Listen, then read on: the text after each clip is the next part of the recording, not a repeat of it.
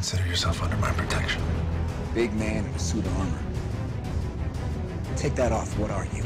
Let's put a smile on that face. I'm touching myself tonight. How can a woman possibly fight this? There are two things I want to do. I want an American cheeseburger.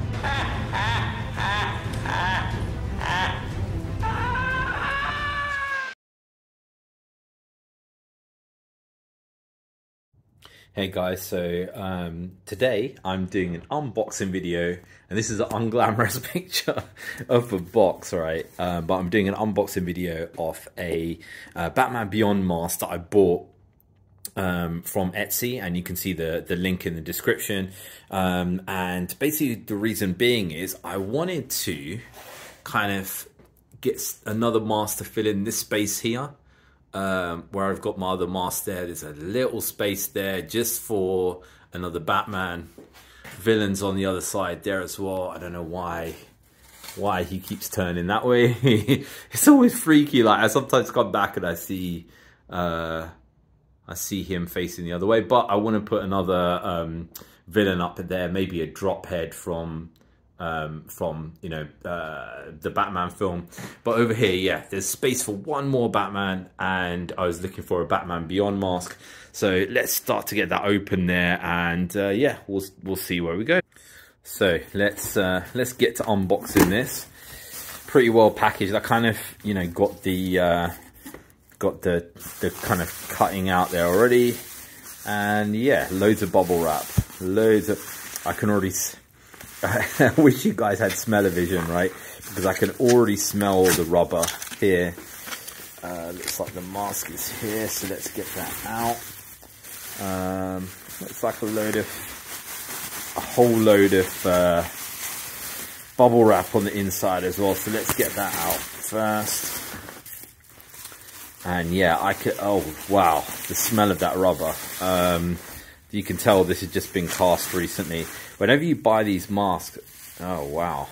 Whenever you buy these masks, you can always smell the kind of rubbery smell because they've just been cast. That rubber smell does disappear over time, especially when you've had it out. But initially, when it's been cast, there it is super powerful, right? Oh, look at the detail. Okay, let's get this out properly. Let's get this out properly, and then we'll have a proper look, right? So here we have that Batman Beyond mask, right? And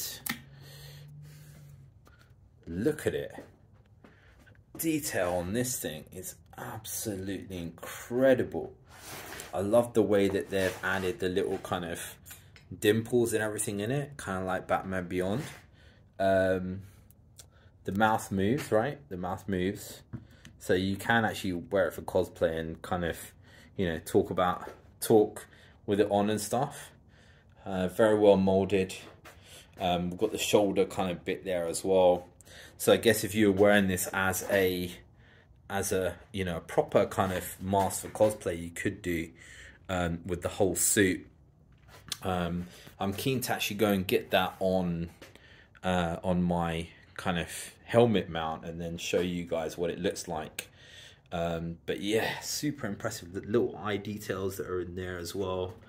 So you can see through the eyes, removable mouth, incredible detail all the way around. Let's get that up on there, and then we'll have a look and see what that looks like.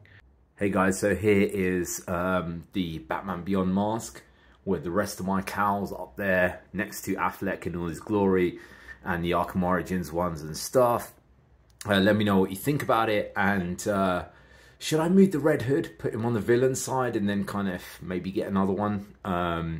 I don't know. Let me know, guys, and I'll see you again soon.